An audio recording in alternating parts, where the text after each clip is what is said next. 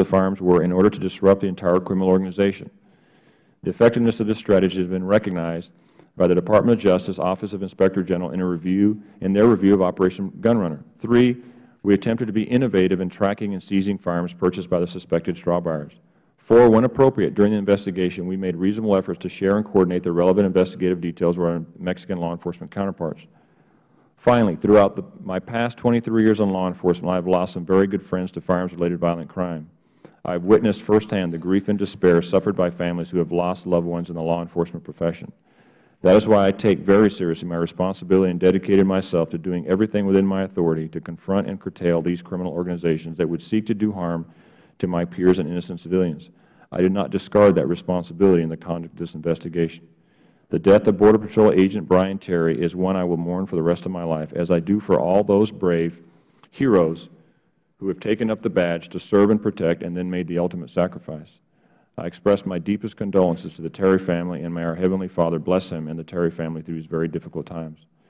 Distinguished members, I now stand ready to answer your questions, and thank you for the opportunity to make this opening statement. Thank you. Special Agent McMahon. Good morning, Mr. Chairman, Ranking Member Cummings, and distinguished members of the committee.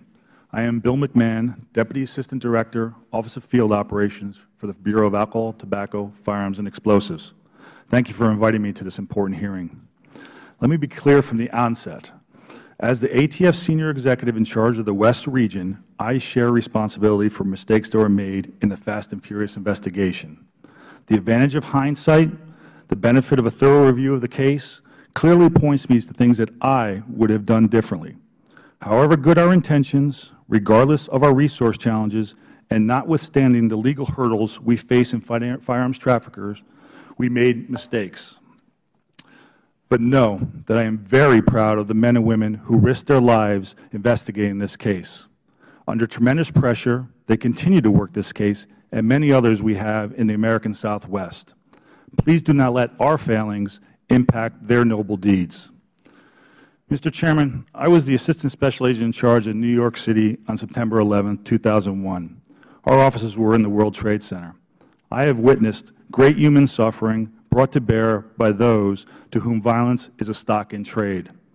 This is one of the reasons I was so committed to bringing down the complex network of criminals operating in our homeland and bringing violence on both sides of the southern border. But in our zeal to do so, and in the heat of battle, mistakes were made. And for that, I apologize. Mr. Chairman, I am no stranger to the great and ultimate sacrifices made by my fellow law enforcement officers. I have lost friends in the line of duty, whether it was in the rubble of the World Trade Center, on the streets of our communities, or in the desert Southwest. Nothing hurts more than losing a fellow law enforcement officer in the line of duty. With that in mind, I want to express my sincere condolences to the Terry family. And while the investigation into his tragic murder remains ongoing, and because of this, I may not be able to comment on that investigation, please know that I honor his great sacrifice, and I am truly sorry for his family's loss. With that in mind, I appear before you today of my own free will to answer, to the best of my ability, questions you have regarding this operation and my role in it. Thank you. Thank you all. Before we begin, I've been made aware that all of you, or presumably all of you, received from the Department of Justice Counsel a letter that speaks specifically to your testimony here today. And it's from Barry S. Orlo. Did all of you receive that letter? You did not. I did not. No, sir. Those letters were only issued to people that were actually under subpoena, and that's normal for any case that we have agents that are under subpoena by defense or others. Okay. I want to make some clarifications. The letter infers that you may not be able to answer certain questions here today. And I want to make sure it's clear that where it says, for example, you may not reveal any information covered by Rule 6E of the Federal Rules of Criminal Procedure related to a matter that occurred before a grand jury.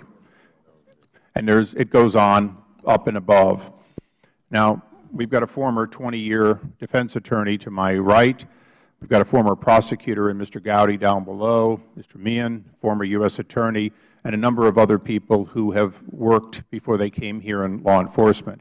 I'm asking all of them if a question occurs from any of us that clearly would lead to something believed to involve compromising the ongoing investigation or the actual chances of convicting somebody, that we take a pause. I'm not beyond that. If you believe, any of you, that you're asked a question that in this format, by it being open to the public, would compromise the ability to convict any of the 20 people now charged or others who you reasonably believe will be charged, I want you to take a pause. On the other hand, I want you to understand, every question we ask, you are compelled to answer unless you assert your Fifth Amendment rights. There is no executive order or executive branch decision that can stop us from compelling that answer. If you believe that you are protecting the ability to reach convictions or to save somebody who is undercover or in any other way would be harmed by your giving an answer in open hearing, I want you to assert that we need to be in executive session. The committee can go to executive session at any time by a simple vote of the committee or concurrence of the chairman and ranking member. We probably will not go to executive session at that moment, but would pen that question till the end. So understand, our intention is to be very clear. We know that, in fact, the cartels continue to operate. We do not want to have material here unreasonably disclosed. I want to make one other thing clear before we start, and then I'll recognize the ranking member. This committee has been made aware that there were wiretaps in this fast and furious investigation. That was not by the Justice Department turning over material required by subpoena. We will not be going into the details of any subpoena in our questioning, and we do look forward to Justice providing the subpoenaed material in a timely fashion they have not yet done. But again, those are under seal, so their existence, which was obtained and has been fairly widely understood, is no longer under seal. But the details of those at this point, including Kenneth Melson's statement that when he read the details, he was sick to his stomach, is as far as we're going to go on the details of wiretap at this time. This hearing is about our relations with Mexico, what they knew in Mexico, what they didn't know, how the agency did or didn't communicate. That doesn't mean that we may not want other information from you in due time, but I think we want to be very careful that today we have no reason to go into some of these areas, and so we're going to avoid them. With that, if the ranking member has any comments. Thank you very much, Mr. Chairman. Just some clarifying items. First of all, Mr. Chairman, I want to thank you for what you just said. I think that's a very balanced approach to take, and we're all concerned about ongoing investigations and putting people in jeopardy that should not be as a result of our efforts here. But I just want to, there may be some things, Mr. Chairman, where, say, for example, these gentlemen may not even know that they are crossing the line. And I know that we're looking into the Justice Department. I have no problem with that. But if we have a situation where justice, and I understand we have some justice attorneys here, where they think that there may be a crossing of the line, is there a way that we can at least pause and just, make sure that we're not crossing over into some territory, the very type of territory you're talking about? That's all. I think that's, and I appreciate the gentleman's question. Although I want that very carefully and sparingly used, since Justice is not an invited guest here today, if you believe that a line of questioning is going down that way, we will entertain a request from representatives of Justice. Again, its investigation is about justice. It is about your bosses. We believe that, in fact, there are people culpable for what happened, for the mistakes, as Special Agent McMahon said, the mistakes that were made besides Special Agent McMahon. So we do intend to get to those errors and mistakes.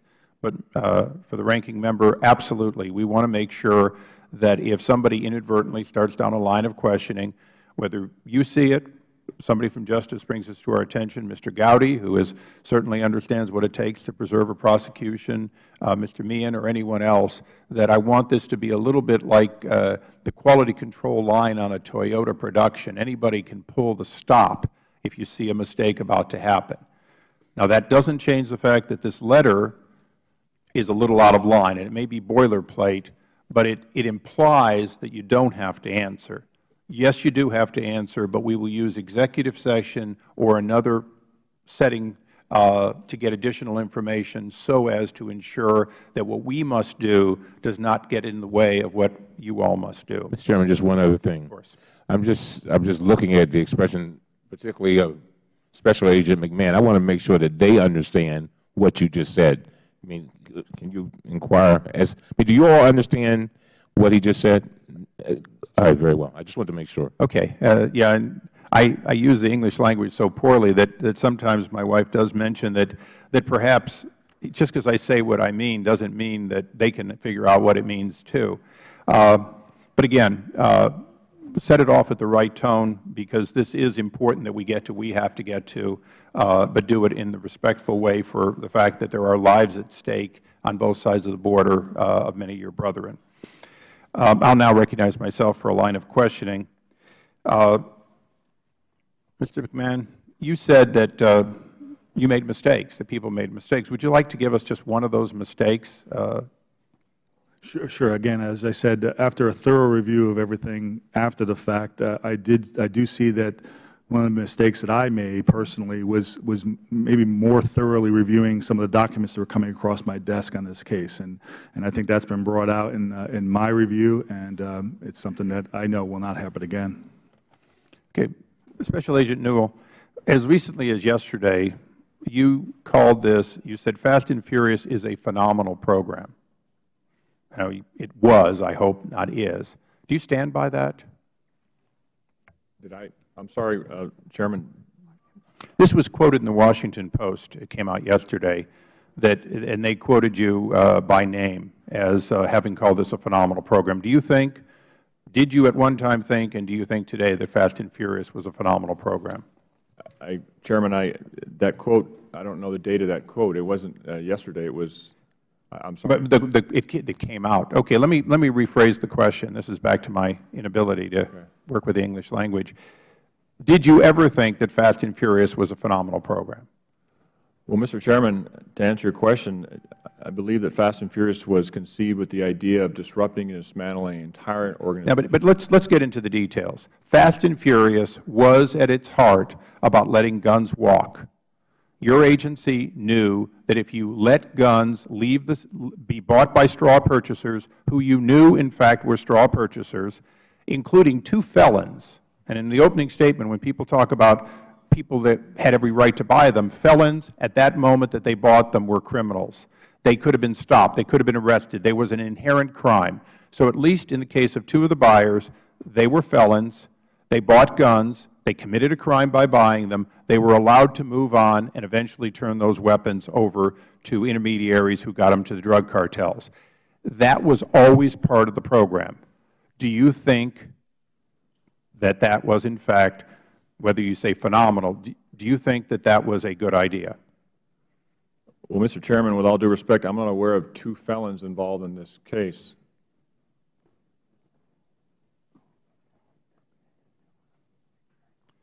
I'm informed they became felons during the pendency of the case.